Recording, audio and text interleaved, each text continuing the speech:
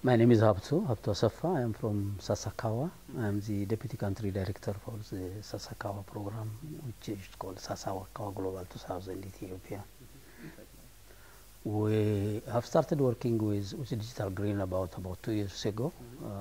First, we took the training here in India, in Bhopal, with the Digital Green experts. We took about 2 weeks training, and then we went back to Ethiopia. Then we identified areas.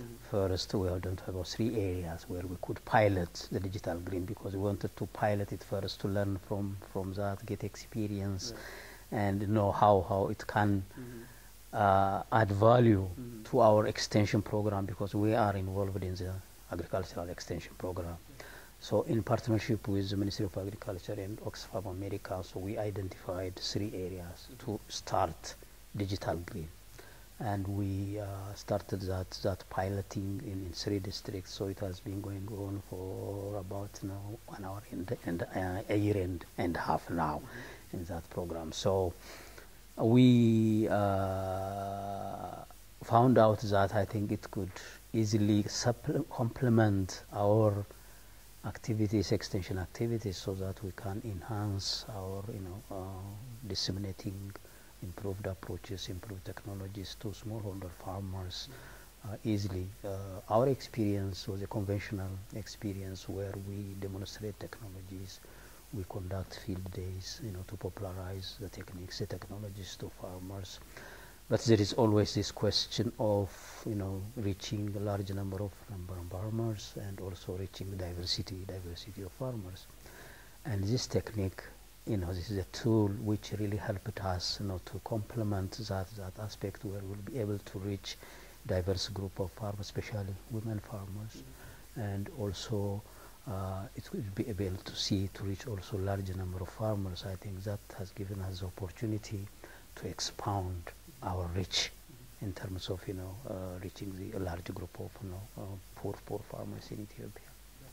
Based on this the experience that we have started previously about 2 years ago, because it is a very good practice that could help us to reach a good number of farmers. There is this new project that we signed with the CIMIT and SIDA, Canada SIDA, where we are trying to disseminate quality protein maize to rural farmers. Although we have maize, but maize by and large lack the nutrition, the quality nutrition protein aspect. So we are now involved in demonstrating this quality protein maize in Ethiopia, and this has a component, where a nutrition component, where we have to integrate our activities with the healthy people, because health generally is involved in the nutritional aspect. We are more involved in the agronomic aspect. So with introducing this technology is now helping us to integrate activities of the health and agriculture, and then enhance the utilization of the quality protein maize.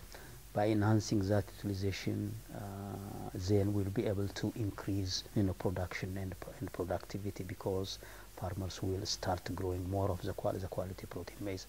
So what we have now started with the Digital Green is to introduce this technology, so that we will ask the assistance of the health people as well, so that they will develop, organize women groups, women farmers, where they have the experience, to teach women regarding health activities.